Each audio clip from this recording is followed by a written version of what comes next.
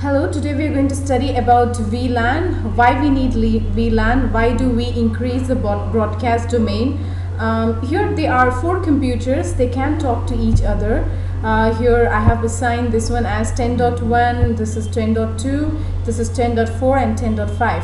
See here, these all are switch, so all are connected to switch. They can talk to each other. I can ping and I can talk to each other. The problem in switch is switch doesn't put any kind of commands. Here I can change the IP address and work like a manager.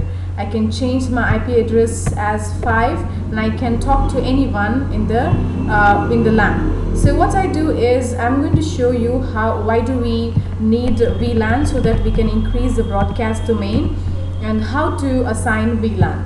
So I go to switch and in configuration mode, it's very simple.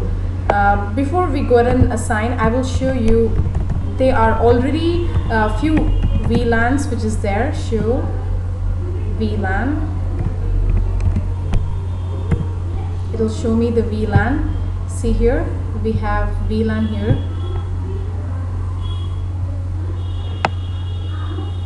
There are already a few VLANs which is there by default. There are 5 VLANs. We're not going to study about this nor bother about this now.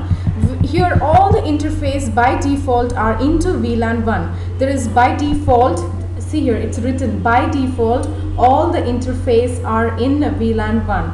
So that means they can talk to each other. Now we are going to remove this fast Ethernet 0/1 and fast Ethernet 0/2 and put into VLAN 1. So how will we do that? Now get into configuration mode and then first create VLAN 10 or VLAN 100, anything. VLAN 100, that's orange team. So we will name for this VLAN, we'll give name as Ali. Okay, so we have created a VLAN here. Now after creating the VLAN, again I go to configuration mode and tell which interface is VLAN.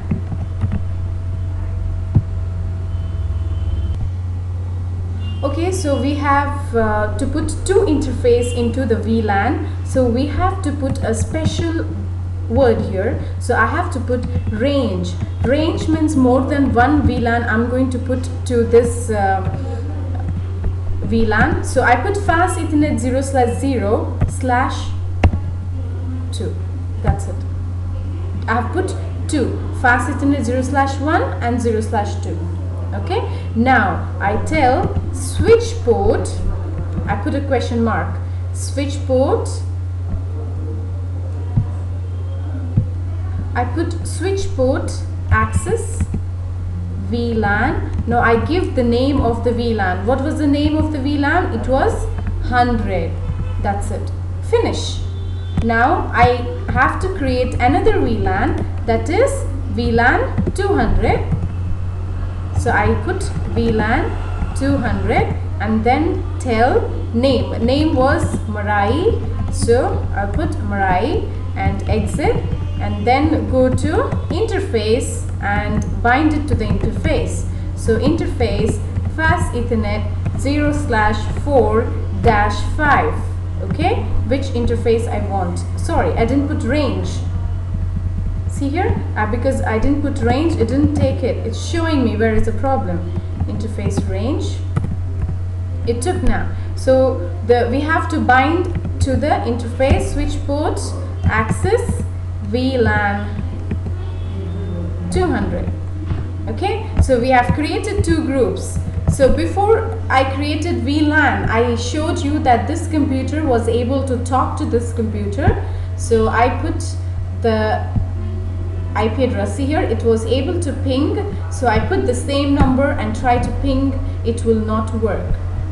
It cannot talk. See, timeout. Yes, so I found my own group. The other group cannot talk to me. Now see here, I will remove the IP address of this person. I will just remove this. Think this manager is not working. He's sick. He's on a leave for 2 days. So what I do is I will tell I'm a hacker. I want to use my manager's computer. So what I do, I put 5 and try to talk to my other manager. Okay, so I try to put the command ping 10.0.0.4. It will not talk. Even though I have used my manager's IP address, I cannot talk because I have formed my own group. Okay, so now I can, even though I have changed my IP address, I can talk to my group. I will show you how I can talk to my group. It's just taking time. Okay, now I will ping 10.0.0.2. It should work because it's my group. I changed my IP address to any range, no problem, but only these two computers can talk to each other. Like Ali's group can talk only with Ali's team, and Marai's group can talk only with Marai's team. Okay, hope you understood about VLAN. See you in the next video. Bye bye.